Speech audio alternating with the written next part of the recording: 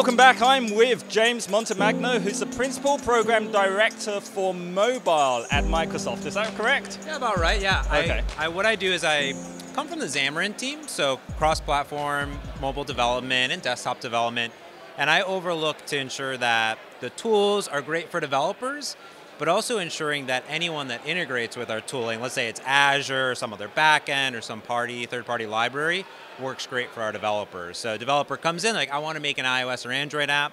We got Xamarin for you, we have Visual Studio, we have all these libraries that work. So I kind of make sure that entire circle is full for developers. So you were here with Scott Hunter on the keynote. You were on stage fixing his code. Is that a regular occurrence? Well, I would like to say that it is, but I don't want to throw Scott under the bus too much. Okay. So yeah, what we got to show off was our new live share for Visual Studio. And it's a really great technology because over the years, I've worked in small development companies, I've worked at huge development companies, and I actively work, my team that I work with now, we're in 5 different countries. There's 5 of us, so we're all in different countries, different time codes. So what we showed on stage is a live share that says, hey, I need some help. I'm debugging through an issue. Just go ahead and invite me. Visual Studio will connect up automatically, and I can see all of his source code. It's kind of sent over my machine. I can add breakpoints. I can fix his code. He can debug it, and we can work together on it, which is really kind of a magical experience. You can have multiple people on it. So it's a way to help developers be more productive, and that works in any type of development, which is really cool. So I was running through the tweets during your talk, and one that came up with the most surprise was, I can share codes through a link. I mean, how extraordinary will that be? How much will that change things now? Well, I think what LiveShare does is enable any developer that's getting started or they're 10, 20 years in development to really kind of close that gap, the development loop. We have great tools, we have great ways of debugging, we have great things that you can do on your box. But there's never been that way of like, hey, I need help. And if I need help, I have to go call someone over, or I have to go send them some code, they have to compile it. They need to have the tools, they have to have the perfect setup on their machine. Yeah. So now it's none of the tools need to be on my machine. I can just see the code. So I think from a developer standpoint, I'm a developer at my core, even though I have this fancier title now, I'm a developer. So to me, this is everything I've wanted for the last 15, 20 years of development, just to be more productive. And I think we at Microsoft will look at how do we enable developers to be more productive on a day-to-day basis, and I think LiveShare is a great example of that. Yeah. How have you seen Xamarin evolve since Microsoft's takeover in the last couple of years? Yeah, it's a great question. So I work really close with all of our developers in the community that are out there watching this, but all the teams at Microsoft. And what's great is that since we're all together, right? We have Windows coming together, Visual Studio coming together, .NET coming together. It feels just like one big happy family that we can iterate and we can say, hey, what were the issues that you ran into 2 years ago, a year ago, and we're running into something similar. Let's fix that. Let's fix it together. And I think that's what's important is that we look at .NET as a platform for everyone. The developers that are using and building .NET applications, whether it's for server, for web, for mobile, they shouldn't care about the tooling, what's under the hood. They should just hit F5, it should work, it shows up on their phone, like, wow, that's what I want. And I can take that same code and I can put it on another platform, it should just work. And that's our goal, and that seeing the teams come together has been great. So I think over the last 2 years, we've seen a few things, 3 things that I'll talk about. I think just at a high level is stability. So coming into the Visual Studio and Azure and .NET organization helps us just make a better product, to be honest with you. We get the additional feedback from our developers and customers out there. We're able to iterate faster, work as one team. So when we're on that cadence of delivering every few months, we focus on what's really, really important instead of let's just add all these little things and then it becomes fragile. So that's the number one thing.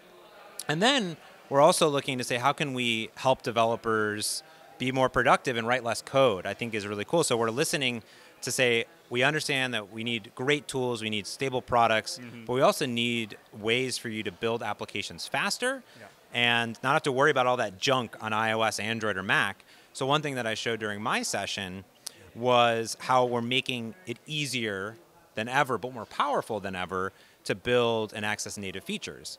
So I showed off Xamarin Essentials, which is a project that I personally worked on and I PM, program manage. And what that does, it says, listen, iOS, Android, Mac, Windows, they have all these APIs. You got to go learn all of them. Now, they're in C#, so that's great.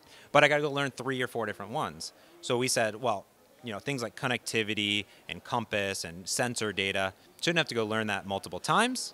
We're .NET, we're C#. We know all of them. We'll put a single API that you get to access, but it still calls a native code. So now imagine a new developer comes in, they want to build apps. They learn one user interface, they learn one set of native APIs, and all of their .NET code is shared.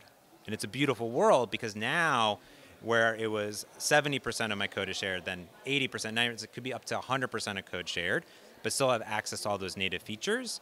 So you get this powerful, powerful system to access those powerful APIs. But it's simple, and that's what it should be. It shouldn't be hard. It should be easy to get into.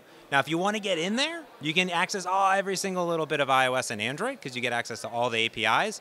But for a new developer, or even me, 7, 8 years into mobile development, this is all I've ever wanted. So do you think a job of a developer has become easier now? Well, yes and no. I think as a developer, it's important to still understand architecture. It's still important to understand how those APIs work. So everything's open source.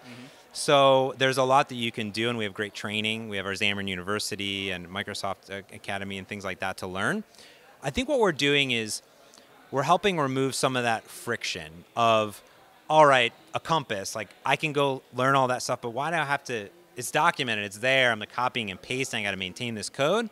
So those type of things where it's not the finer details under the hood of how the application is working. If I want to build the world's best compass application, it's 3D graphics doing this stuff, I'm going to have to go learn some stuff, right? We have some stuff to help you and get you there, but you're still going to be building, learning the depth of it. So easier, yes, but still cross-platform, it's still development, right? So you have to understand the basic concepts, but also some of the more advanced concepts. But we're there for you. We're there every step of the way. Okay. And what I love is if one of our parts of Xamarin Essentials or Xamarin Forms, anything like that, is not exactly what you need, it's all open source, like I said. So you can just take the code, put it in your app.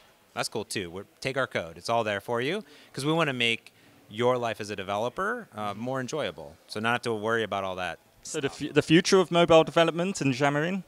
Is good. I mean, to me, it's always moving forward. I like to say I started as a customer paying Xamarin money to develop iOS and Android apps. I did it for 2 years. I joined the company because I loved it so much. I joined Microsoft during the acquisition because I still loved it so much, and I continue to love it to this day. And I think with Microsoft and Xamarin and the team together, it's just a stronger product. And now we're working on what else can we solve for developers. And that's what Xamarin is saying. What else can we do that is really going to aid developers going forward? So I think it's a bright future, and I'm really excited for it. And how do these kind of events really help to spread the word? Yeah, things like this is interesting. I get to travel around the U.S. quite a bit, but I love international travel. I love coming to Spain. I've been here now, this is my 3rd time. Okay. First time in Madrid, and it's a lovely city. But also just what's unique coming to events is learning.